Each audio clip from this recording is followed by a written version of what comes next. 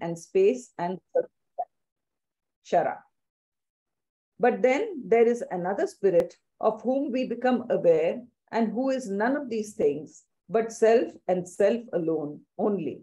This spirit is eternal, always the same, never changed or affected by manifestation, the one, the stable, a self-existence, undivided, and not even seemingly divided by the division of things and powers in nature, inactive in her action, immobile in her motion, Akshara. But at the same time, it affirms with a strong insistence that the Akshara is the one self of all these many souls, and it is therefore evident that these two spirits are a dual status of one eternal and universal existence. The Gita finds it in its supreme vision of the Purushottama, for that is the type, according to its doctrine, of the complete and the highest experience. The Purushottama is the heart of every creature and is manifested in his countless vibhutis. The Purushottama is the cosmic spirit in time, and it is he that gives the command to the divine action of the liberated human spirit. He is both Akshara and Shara, and yet he is other because he is more and greater than either of these opposites. Thank you, Binaji. If you remember, right at the beginning of our discussion on this chapter, I made a mention that this is the most important verse, and right from the beginning, Sri Aurobindo emphasizes on this aspect, and that's why the title of the chapter itself is The Three Purushas, which was referred to earlier in the 16th verse, where he said that there are two types of Purushas, one the perishable and the imperishable, and the perishable consists of all beings, and the imperishable is what is called as the immovable or kutastha, or that which is established. Now, this particular chapter is called as the Purushottama Prapti Yoga, and in the last verse of this chapter, he says that I am setting forth the most esoteric Shastra, or the science of the Supreme Spirit. Guhyatamam Shastram, he says. And he who knows this is complete in all respects. There is nothing left for him to do or to act or anything for that matter. Such a person is called as a Krutakritya. Now, coming to our 17th verse,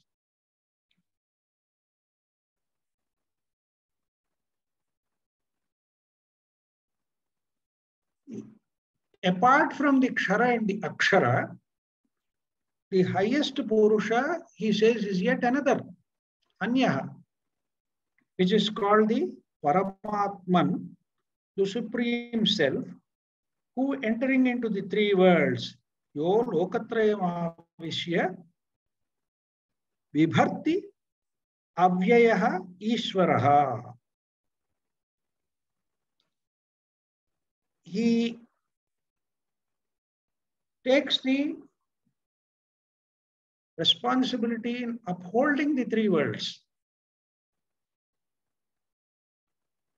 and is called as the Avyayaha Ishvaraha, the Lord imperishable. Continuing with this idea, in the next verse, that is the verse number 18, he says, since I transcend the Kshara, Yasmat Ksharamati Toham, and Aksharadapi Chottamaha. I am highest even above the Akshara. Therefore, I am celebrated as the Purushottama in the world and in the Veda. Both. Lokecha, Vedecha. Now, the most important aspect of this is the revelation of the secret of what is called as the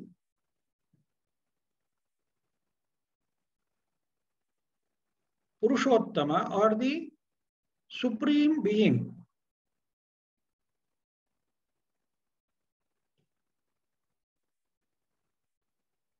The Akshara is the imperishable. Knowing the imperishable in itself is a great transformatory aspect. That means we are transcending from the manifestation in all its myriad ways and trying to identify the source, the root, the seed of it, which is the Akshara. But here, the emphasis is on what is beyond the Akshara also, both the Kshara and the Akshara, which is the Purushottama. Now, before I come to the commentary of Sri Aurobindo, let us look at some other collateral commentaries or discussions on this particular verse. Adi Shankara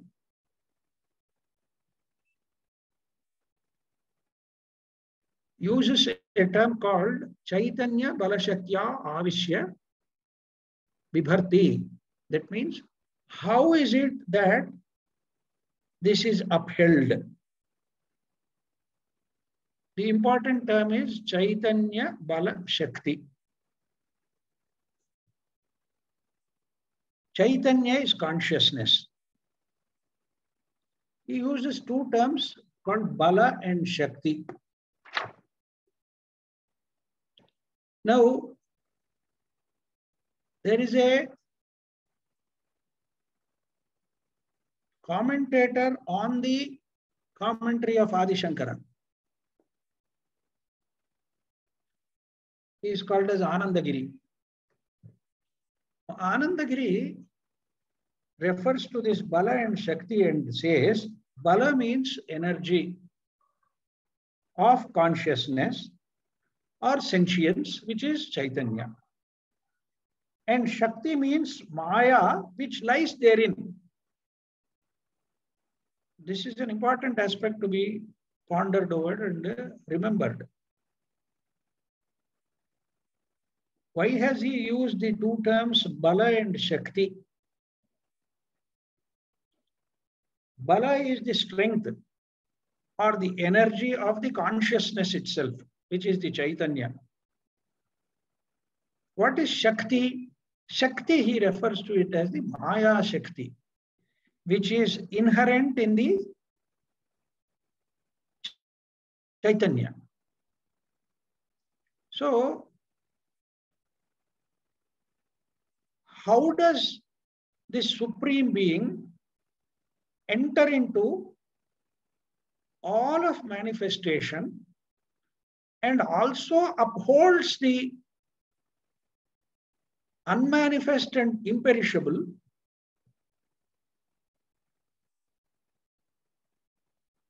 and continues to be in that state of Supreme Being? See, the three aspects are there. There is this manifestation, which is a derivative of the consciousness. this consciousness is the base for all manifestation. How does it happen? It happens through the potency, through the very being and nature of the Supreme, though in any way not attached to either the perishable or the imperishable. And as Sri Krishna himself says that this Purushottama or the Paramatma, which is the Avyayaha Ishvaraha, which is the imperishable Lord, enters into all the three lokas. The three lokas are generally referred to as Bhuhu, Bhuvaha and Swaha.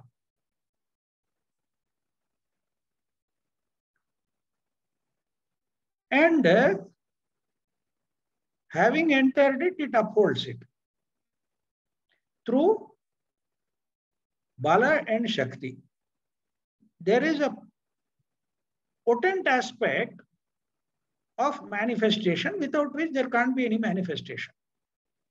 Now, once the manifestation is in the process of evolving, what is required is the Maya Shakti. We have earlier seen that Maya has this dual aspect of covering the reality and projecting the illusion. Avarana Shakti and Vikshepa Shakti. So one is bound by illusion as long as one is in manifestation. And the transcendence from this manifestation happens on realizing what is the imperishable, Akshara.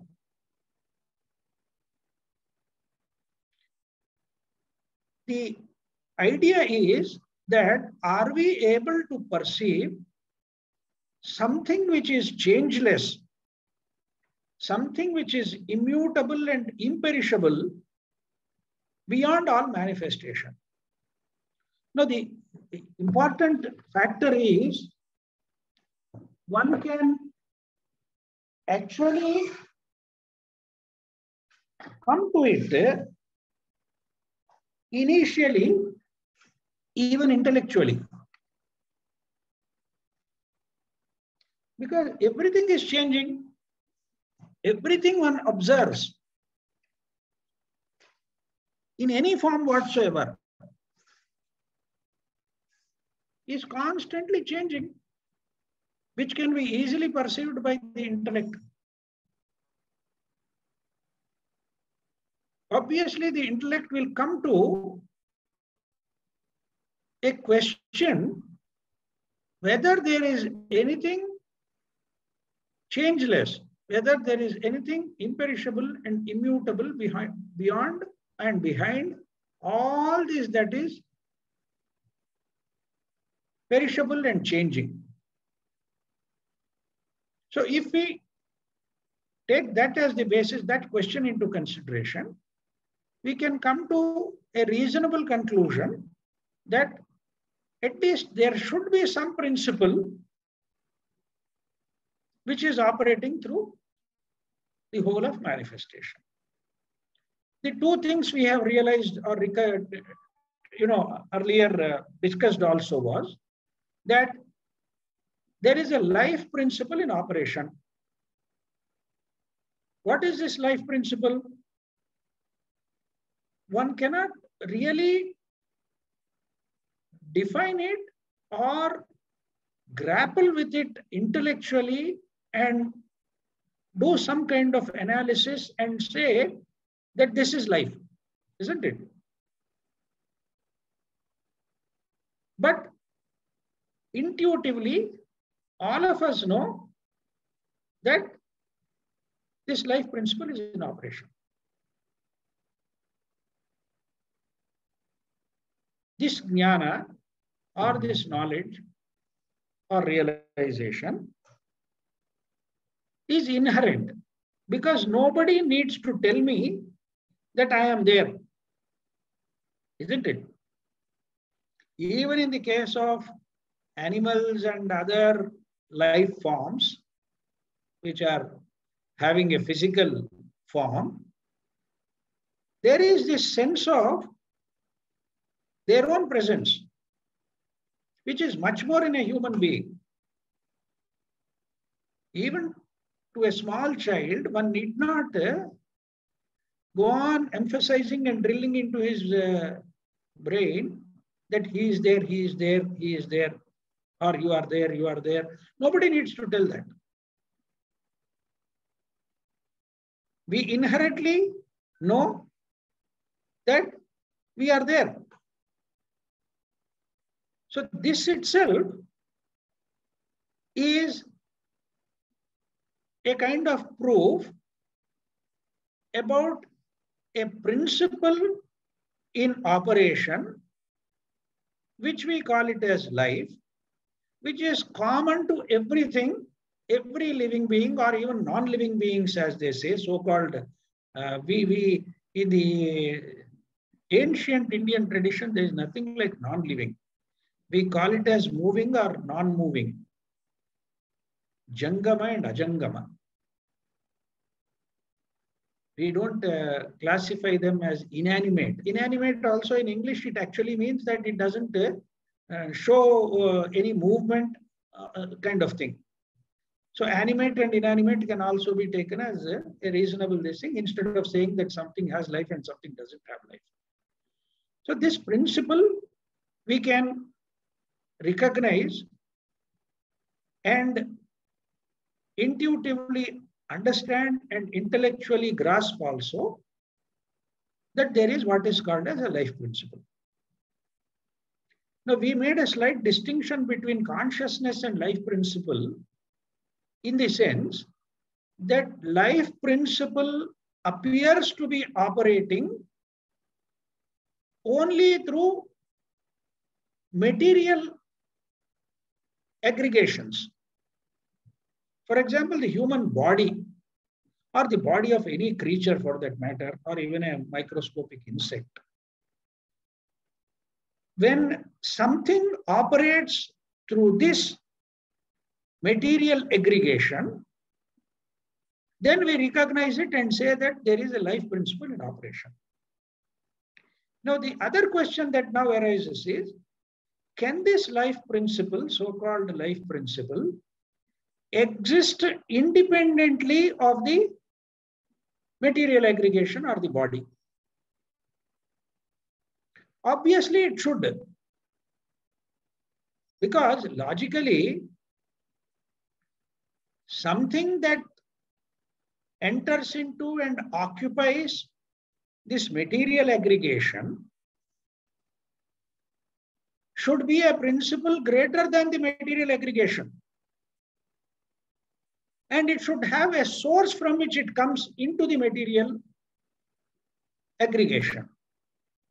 In which case, unless that principle is there, it can't enter into any body or any upadhi. So therefore, for our understanding, we can generally take it even from an intellectual perspective and an intuitive understanding also that there is a life principle which operates through material aggregations, which gives it the mobility, the ability to replicate, the ability to reproduce itself, and the ability to grow, modify itself, and finally, it decays and dies also. And this life principle, when it is not associated with any particular material aggregation, is what we call as the consciousness. So we have moved from the life principle to the consciousness, which are not actually two different things, but two different aspects of it. And one is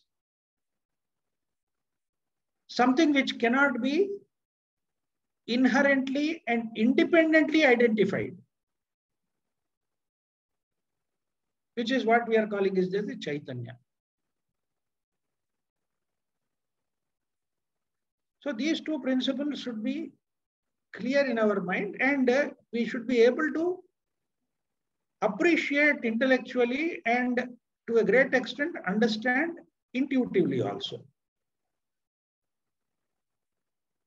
So in that context, he says that I am other than the Kshara and the Akshara and called as the Paramatma, but I enter into all the three worlds and operate through them. At the same time, I am imperishable. Avyayaha Ishvaraha. So this is one aspect of it. The other aspect I have clarified about Bala and Shakti, which Adi Shankara uses in his commentary. Now there is an interesting discussion on this in the commentary of Radha Krishna.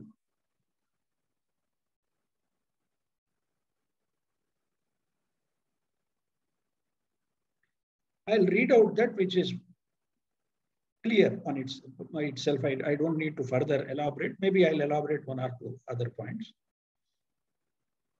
The soul is the ever-changing cosmos. The soul in the ever-changing cosmos is Kshara. Akshara is the eternal spirit, unchanged and immobile, the immutable in the mutable.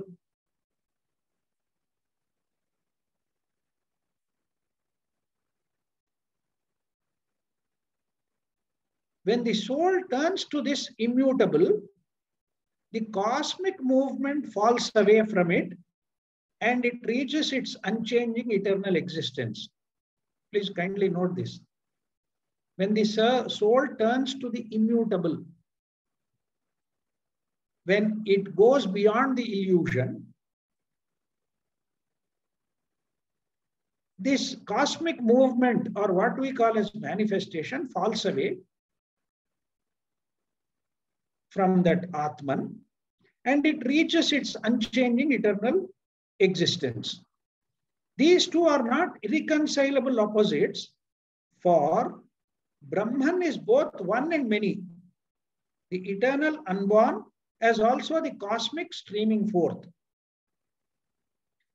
For the Gita, this moving world is a creation of the Lord.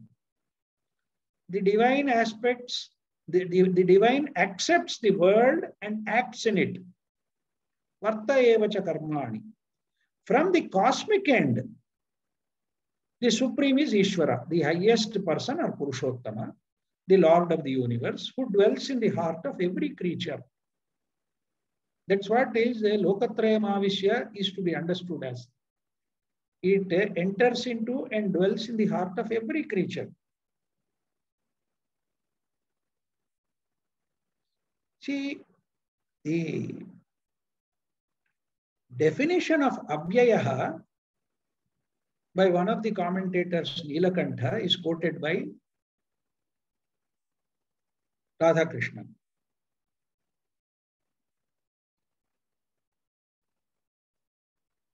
It has both these aspects, Sarvajñatvena, Ishvara Dharmena, by its omnipotence and the overlordship, Ishvara Dharma. At the same time, Alpajñatvena, Jiva Dharmena. One aspect is the Sarvajñatva, or the omnipotence, or omniscience.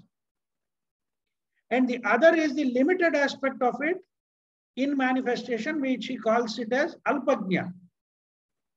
That means with a restricted amount of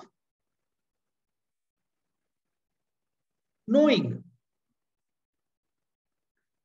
And Jiva Dharmena. The other aspect is from Ishvara Dharma, you find the Jiva Dharma here. Jiva is nothing but the individual. Or sometimes both Aurobindo and Radha Krishnan refer to it as the individual soul also. But at the same time, navyeti na vardhate kshiyate veti arthaha. Therefore, but this aspect does not in itself change. It does not decay. And therefore, it is the akshara. Now, coming to Paramatma, the Supreme Self, God in the soul, Gita refers here not to the unknown abyss of the Godhead, but to the spirit indwelling and moving creation. That is the Lokatrayama Vishya aspect of it. See, even Sri Aurobindo, when we come to his commentary, makes the same clarity he gives us in that.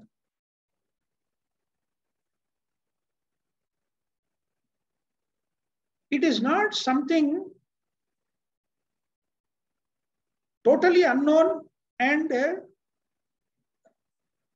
unknowable by itself, or something which is beyond the ken of the human being. The principle can be known, may not be with the mind in which presently we are operating and conscious of, because that's where the transcendence has to happen.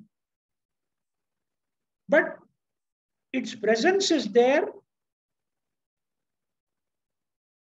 in the heart of every creature, and it is that principle, or he calls it a spirit, indwelling and moving creation. The Gita exalts the conception of the personal God who combines in himself the timeless existence, Akshara, and the temporal beginning, Dikshara.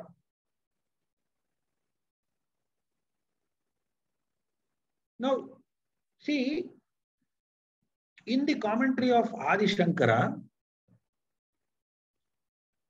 when it comes to the verse number 18,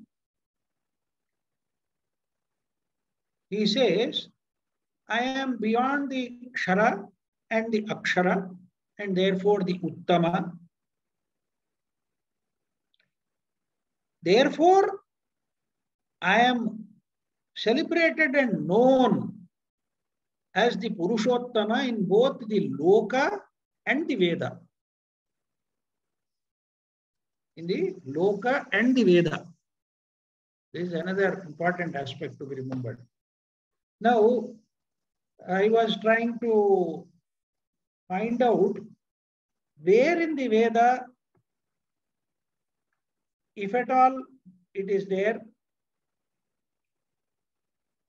there a term called Purushottama?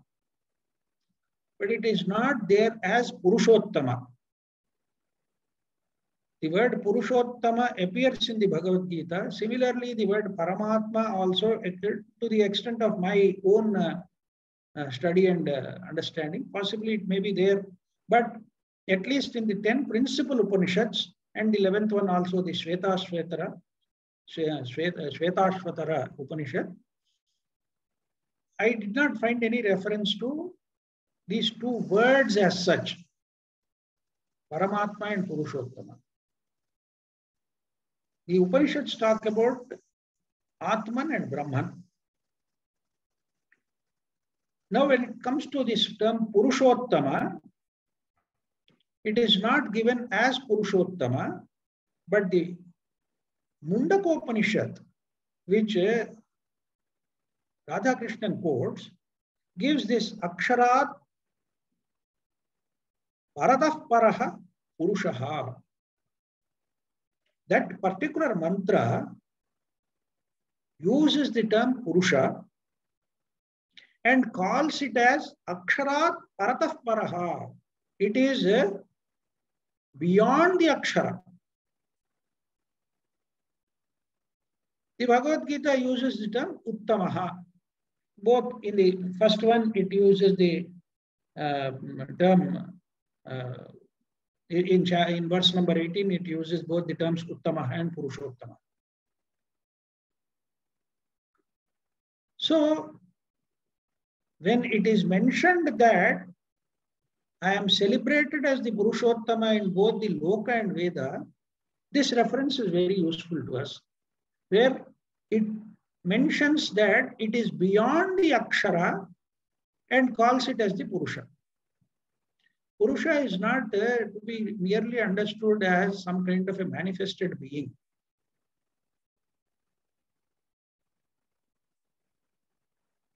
One of the definitions which Adi Shankara gives is Puri Shete, he who resides or dwells in a body, which is called as the Pura, means a dwelling place. That is one of the definitions given for the term Purusha. That what inherently resides or dwells in a material aggregation, as I have called earlier. I was struggling to find out where, because one of the notes I made is where in the Veda this term Purushottama is used, because the commentary of Adi Shankara, the elaboration on that doesn't give a reference, but Radhakrishnan has given this reference in his commentary. Similarly, he has quoted the Shvetashvatara Upanishad also, given a reference, because there both these terms Kshara and Akshara are used. So there is a Vedic or Upanishadic basis for what is being mentioned in the Bhagavad Gita. Because the Bhagavad Gita by itself, the colophon itself says, it is Srimad Bhagavad Gita, so Upanishadsu, Brahma Vidyayam, Yoga Shastra, etc., etc. It talks about that all this is derived from the Upanishads or the Vedas. So there should be a proper reference to it. The reference to Kshara and Akshara is there, and in the Upanishad, the Kshara is called as the Pradhana. Pradhana is a term which is used in the Sankhya philosophy for Prakriti or nature. And the Akshara is used for what is immutable or beyond the manifestation. I'll not go much into this. I think by now I have dwelt enough on these terms. But I wanted to give a very comprehensive view of our understanding of these two verses, which are the most important verses of the 15th chapter. Because unless we understand this, there will be a case for confusion and appearance may be irreconcilable, which is not true. It is very much reconcilable and gives it. And now we come to the commentary of Sri Aurobindo. The doctrine of the Gita from the beginning to the end converges on all its lines and through all the flexibility of its turns towards one central thought. And to that, it is arriving in all its balancing and reconciliation of the disagreements of various philosophy systems. And its careful synthesizing of the truths of spiritual experience, lights often conflicting or at least divergent when taken separately and exclusively pursued along their own outer arc and curve of radiation, but here brought together into one focus of grouping vision. He makes a beautiful summary of this whole thing and says the whole essence of the Gita, right from the beginning to the end, to bring towards one central thought and to balance and reconcile the various disagreements of the several philosophical systems that are there. And he is not talking about merely trying to reconcile the philosophic systems, but because that will be an academic exercise. He goes on to say, it's careful synthesizing of the truths of spiritual experience. The philosophical systems have come out of the experience of the spiritual truths, but when converted into a verbal expression, disagreements have come. It's not the other way around. All the great saints and sages and rishis and authors of the Upanishads or the Bhagvadgitha or whatever it is, or subsequent commentators, whether it is Adi Shankara or Madhvacharya or Ramanujacharya or Nimbarka or whoever it is, their verbal expression has come out of their spiritual experience. They did not start from the philosophic system and saying that I am going to adopt this particular system and therefore I'll create a whole gamut of literature around it and then try to establish my own thesis and all that. No. The establishment of the thesis came as a result of their own experience at a different level. Because obviously when you are talking about the infinite and when you are trying to imbibe that into something finite, there will be levels of understanding. Everybody need not understand at the same level, especially when verbalizing it. So the Gita, as Sri Aurobindo says, has brought together here into one focus of grouping vision. This central thought is the idea of a triple consciousness, three and yet one, present in the whole scale of existence. You see the concluding sentence of the first paragraph of his commentary. This central thought is the idea of a triple consciousness, Kshara, Akshara and Purushottama. Three and yet one, present in the whole scale of existence. There is a spirit here at work in the world that is one in innumerable appearances, the manifestation. It is the developer of birth and action, the moving power of life, the inhabiting and associating consciousness in the myriad mutabilities of nature. It is the constituting reality of all this stir in time and space.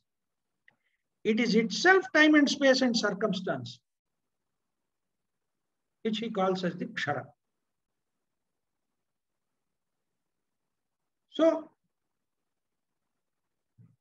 the innumerable appearances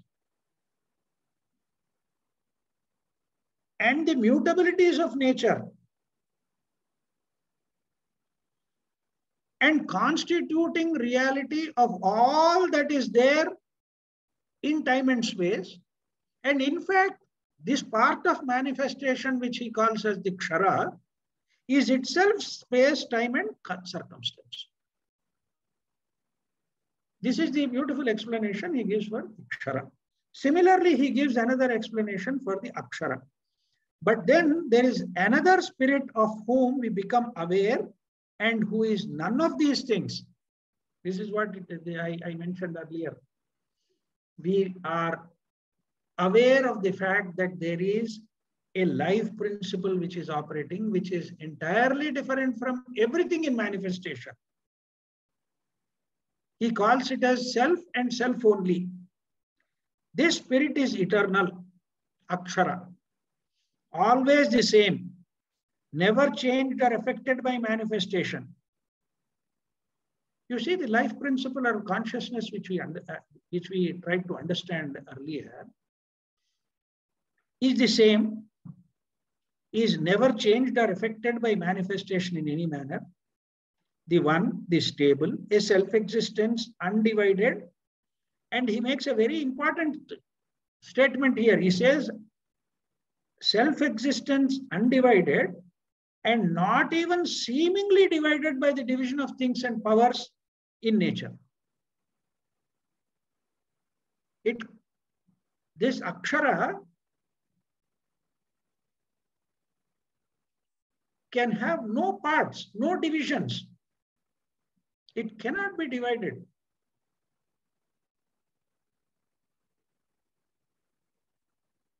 Consciousness, if you take it as a unit, is exactly the same as any other unit of consciousness, whether it is operating through me or operating through somebody else or somebody else. It is an undivided whole. The seemingly appearing division is on account of manifestation in the material form. This so-called appearance and seeming division is not there when it comes to itself, because it is self-existence and undivided and inactive in her action. It doesn't participate in any action and is immobile in her motion. Consciousness by itself doesn't act. Consciousness by itself doesn't move. It is immutable, changeless, imperishable, undivided, whole, self-existent. This is the akshara. So we have now seen what is the kshara and the akshara, and Adi Shankara, Aurobindo goes to the aspect of Purushottama. But at the same time, it affirms with a strong insistence that the akshara is the one self of all these many souls, and it is therefore evident that these two spirits are a dual status of one eternal and universal existence. The kshara and the akshara, Sri Aurobindo calls as the dual status. So there should be something beyond this, because the supreme principle or the supreme being is one, and there cannot be any aspect of duality in it. See, this dual status is there on account of manifestation. Though the akshara is unmanifest in itself,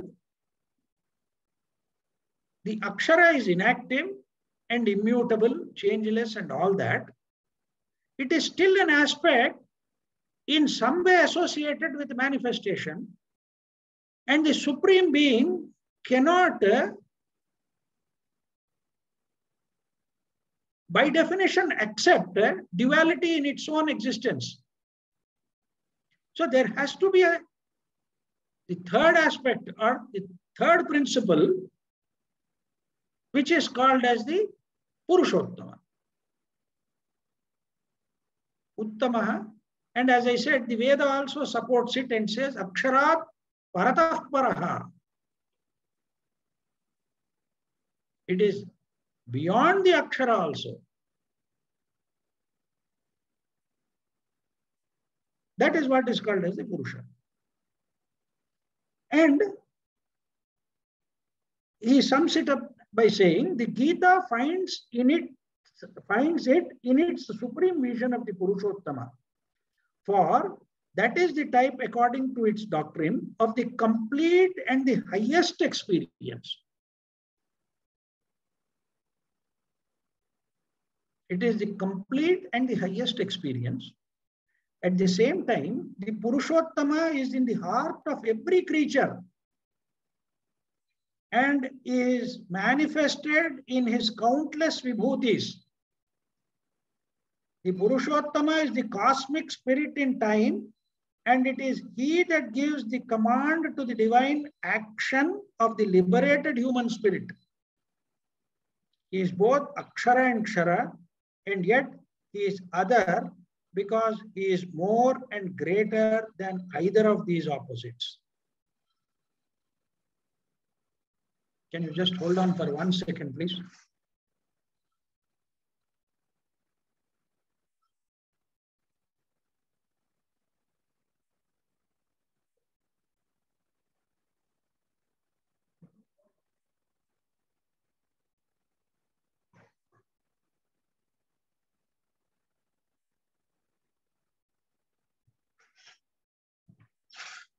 With this beautiful commentary, which I request you to, all the participants, to read it 2 or 3 times. Because it is important to have this intellectual understanding to begin with, and convert this intellectual understanding into an intuitive experience, whereby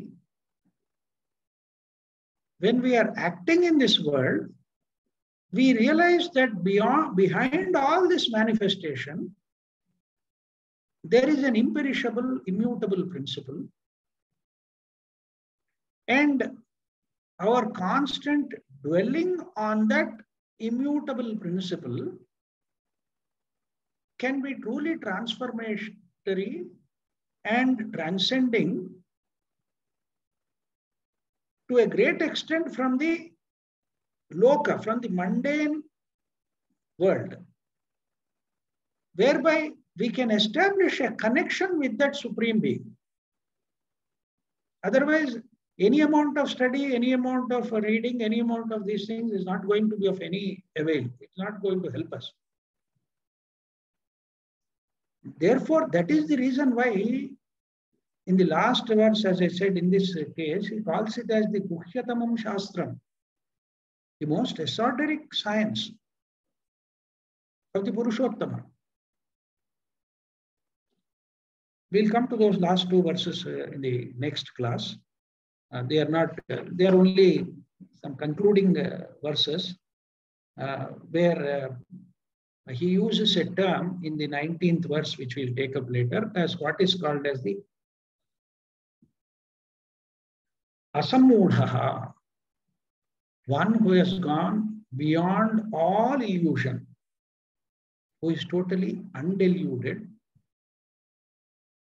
Such a person knows me, he says. Knowing in the sense not as though we know somebody. It is knowing the truth of it. That is important. Okay, I'll stop here and we'll take up any discussion that is there. Again, my humble request is that the summing up by Sri Aurobindo in his commentary is something which is truly revealing in itself and needs to be studied very carefully, maybe repeatedly also, so as to grasp the nature of the Kshara, the nature of the Akshara, and the nature of the Purushottama, and how these 3 are not exclusive or separate, but one, and how the supreme principle or the supreme being, Purushottama, acts in manifestation. Okay, so I'll open up for discussion. Anyone would like to ask, raise any issue or point for discussion? No, it was very, very well and elaborately explained, which needs, as you said, reading and then contemplation. But since you brought also about the mention of Vedas and Brahman, my query or clarification is this Purushottama is Brahman, or these are just names which indicate something which is unknowable? Yeah, see, as I said earlier also in some of our discussions, I have made this point very clear that Brahman is a word. is only a mere symbol. And the Upanishads very clearly define this term Brahman by saying what it is. Like when we use a symbol for infinity, the symbol is not infinity. It is only a symbol so that you and I understand that this particular symbol, which is a sleeping 8, denotes infinity. So similarly, the Upanishads also says Satyam, Jnanam, Anantam, Brahma. The Brahman is the supreme or the only truth, Satyam. And it is the only awareness of or realization, Jnanam, which is an aspect of consciousness. And it is Ananta, it is infinite. So it is to be taken in that context. Janakiramji, you have to take this Brahman as only a symbol. The word Brahman. So that means Purushottama is not a symbol. Purushottama is also a symbol. The word Purushottama doesn't mean anything. What does it symbolize? It symbolizes a... No, I understood that. My question is now Purushottama and Brahman are same symbol. Yes. Can we take it like that? Yeah, you can definitely take it that way. And in fact, as I said, when I quoted that Mundakopanishad, he calls it as Aksharat Paratah Paraha Purushaha.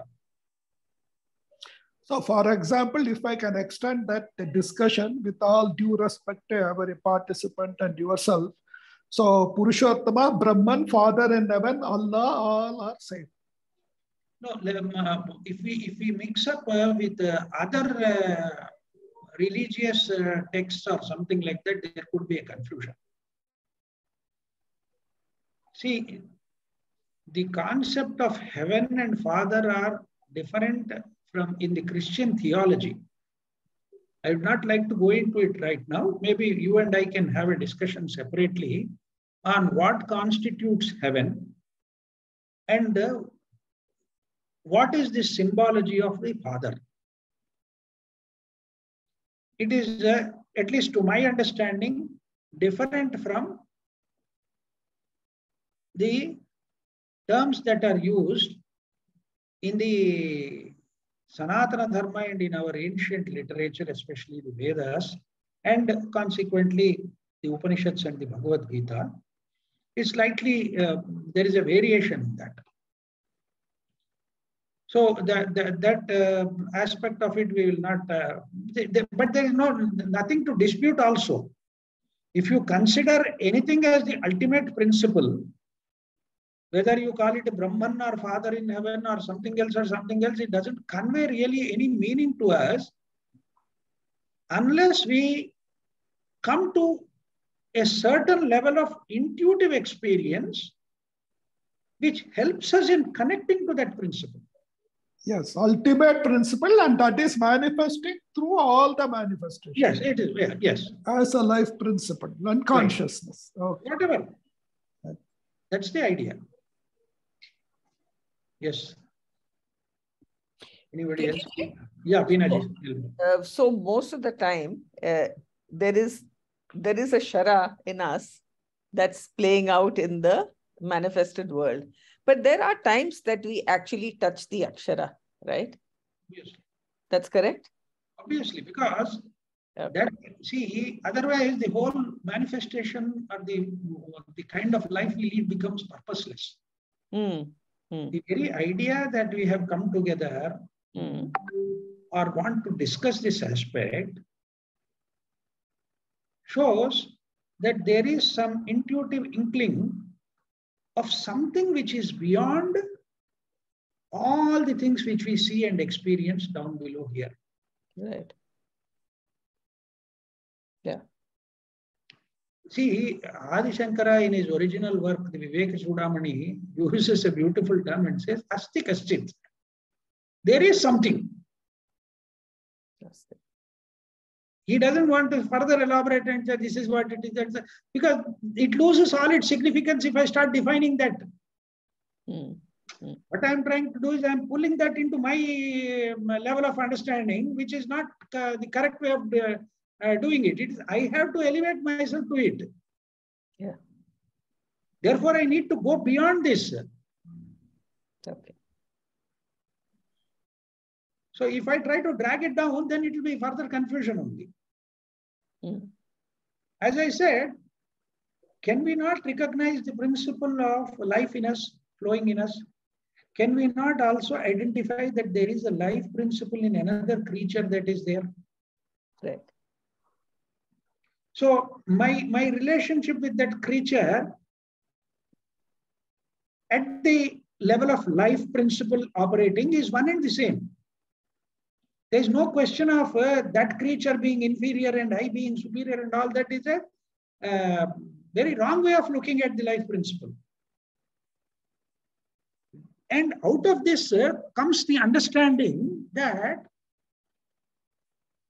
if I find the same life principle operating through every form of manifestation, I would not like to participate in any manner whatsoever in the destruction of life form in any manner whatsoever. Then what happens? Then I start living a life which is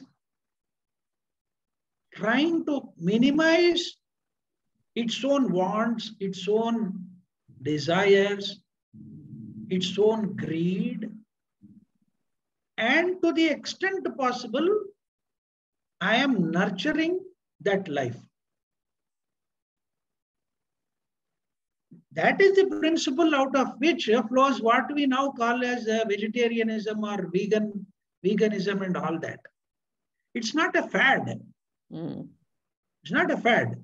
If I know that I am consuming something which I cannot bring into existence or nourish it or nurture it, I should not be doing it. Then you can extend this to a ridiculous level also. Then what about plants and all that? As I said, to a great extent, I am able to, nurture plants whereby without actually killing the plant, I can take the fruit of it, take the seed of it or something else out of it and sustain myself.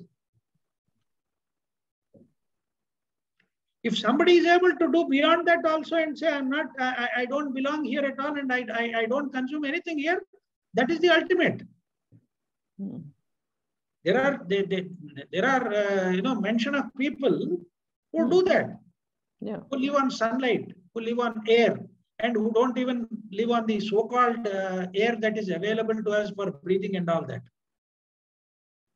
So the sustenance of the body can be done in different ways, through different means and all, but we need not go to ridiculous extents, but try to understand this principle and minimize all my desires, all my wants, all my, what we are now so fond of calling it as the footprint.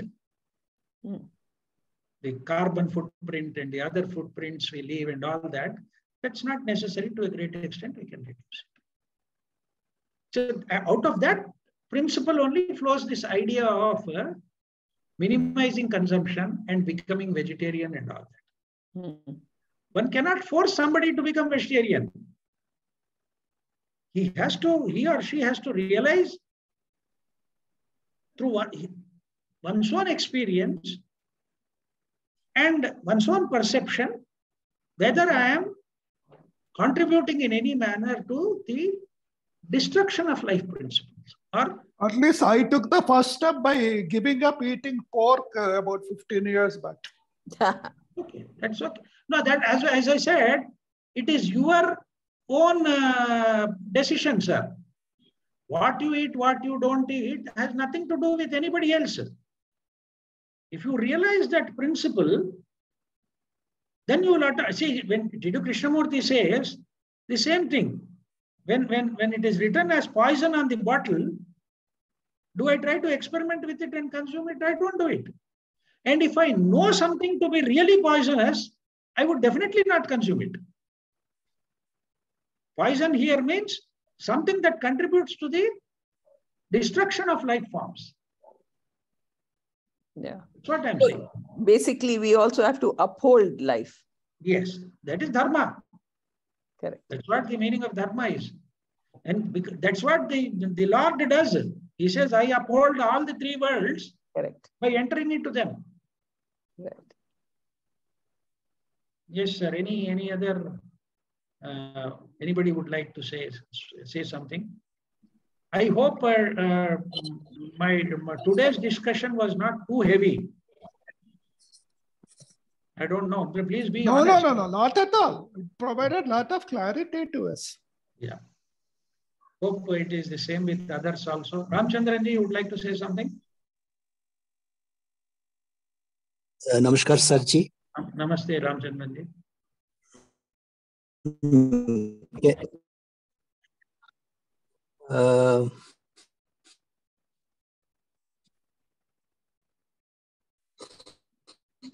Unable to hear you. There's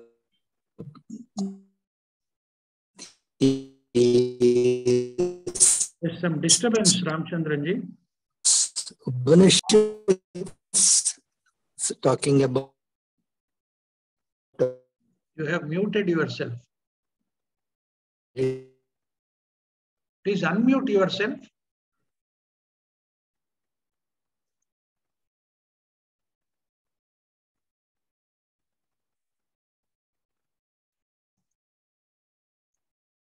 Or Ramchandranji, you just type out in the chat.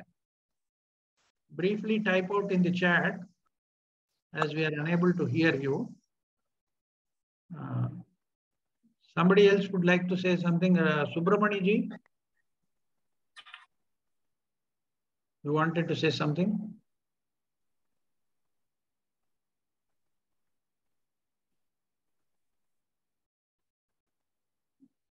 My Guruji would like to say something? Yeah, I need a little clarification.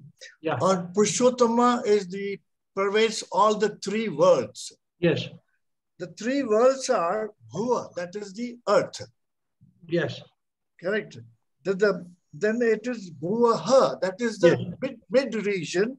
Yes. And the third is the Swaha, that is the heaven. Yes. What is mid region?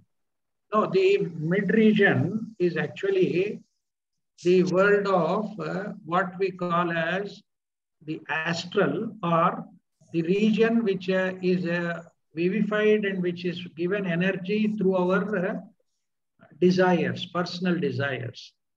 I see. See, there are actually 7 lokas. Okay.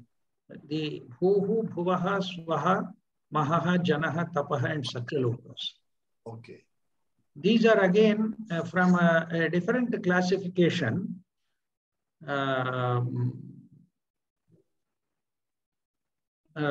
What I call as the classification of different planes of existence. The physical, the astral, the lower mental, the higher mental, the buddhic and the atmic, and so on and so forth. Okay. So that classification is one classification given in the theosophical literature. So that we can correlate that with this, but generally the 3 lokas in which manifestation happens to a great extent. That means almost 99% of manifestation as we see happens in these 3 lokas. Okay. These 3 worlds. One is the physical, one is the astral or emotional, the third is the mental. But all these things are again related to the individual consciousness and individual soul, as it is sometimes referred to. But like the earth is common to everybody. Okay. But each individual lives his own separate life on this earth. Correct. So similarly in the mid-region and in the mental level, it has the same principle. We have that plane of existence, but there we live with our desires and our greed and our ambitions and our emotions and all. Similarly, at the other level, with our own thoughts and understanding and intellectual this thing, we live on that plane. So these three are called as the real levels. Okay. And Zoom user, may I know the name? Is it Premaji? Very heavy for me, but I would always consider. Premaji. So don't bother. Don't bother if it is heavy. It doesn't really matter. Okay. So, but I would like you to take some time and read the commentary of Sri Aurobindo on these two verses. And also I would request you to maybe listen to this particular video at your convenience, so that you will be able to understand and appreciate my elaboration on it. Thank you. Can we request, Krishnapani ji, can we request Varshita to put the link on the Bhagvadgitha group, I think? Yeah, please. For this today's talk. We have to hear it again, yeah. She may be, she's there, I think she'll be able to. Yes, I'll do that. Yeah. Please, otherwise thank you. Sir, Yes. I just wanted to add that the whole of Mandukya Upanishad talks about Purusha only, isn't it, sir? Mandukya, let us go, not go into Mandukya right now. Mandukya is about the three states of consciousness, the waking, dream, and... Sorry, I'm talking about Mundaka. I'm sorry. Mundaka Upanishad talks about Purusha. Mundaka, Purusha. The whole of it talks about Purusha only. Yes. And even in Vishnu Sahasranama, if you just go, I think the starting of it, it says Kshetra Gnokshara Evacha. So the Kshetra, it also Akshara Evacha. It is also comes over there, because you are saying this Purusha, the word Purusha has appeared in Mundaka Upanishad a number of in the Dvitiya Khanda especially. It Mundaka. Mundaka. And the last of it is Brahm Hai Veda Amritam Purastad Brahma Paschat. So it talks about Brahma prevalent in all the directions. Everywhere. Everywhere. Yeah. No, that is again, Minaji, my only request is, it is verbalization. It is the verbalization of the experience. So let us not catch hold of the verbal expression, but use that verbal expression to transcend it and come to the real experience. Yeah. Okay? Yes. Ramchandranji says 2 verses discussed today provides internal material for meditation for Mahavakya, and you clarified what is mean. Yeah, that's the basic idea. As I said, you just don't, let's not leave it at this. So in fact, because of my travel from US back to India, I was having some issues with jet lag and all. I woke up somewhere around 2:30 or 3 this morning, and because I woke up, I started browsing through all these books once again for my own understanding. Okay, so it is important that we see all these things. See, Radhakrishnan gives us a certain perspective. Adi Shankara gives his own perspective about, as I said, Bala and Shakti. And Anandagiri clarifies that as to what he understands by Bala and Shakti. Aurobindo goes into that, this thing is called as the integral yoga. Okay? Subramani ji, definitely, I can, this link will be posted in the Bhagvadgitha group or in the School of Ancient Wisdom group, both. That will be done. And Bina Mirchandani has requested Varshita to post the link. We'll follow it up with her and post it so that we can, spend more time understanding the true nature of the Purushottama, and which is the most esoteric secret and the Shastra, the science given to us by Lord Sri Krishna. Suman Goenkaji, do you have something to say? Thank you for joining us after quite some time, because I understand you were also traveling and not there. You would like to say something? Anybody else for that matter?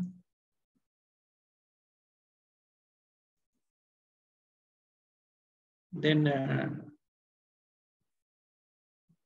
okay. Thank you, Premaji. So, shall we proceed to the closing by chanting the Loka Samasta mantra? Yes. Okay. Okay.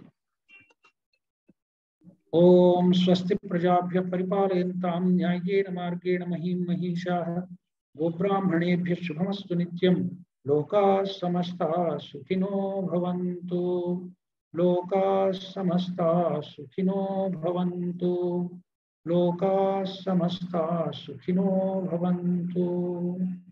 Om Shanti Shanti Shanti.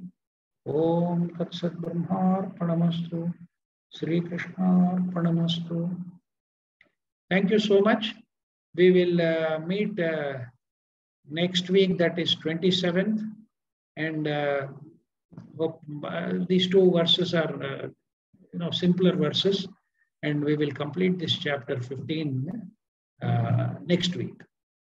Thank you, everyone. Thank you once again. Thank you, sir. Thank you, sir. Thank you so much.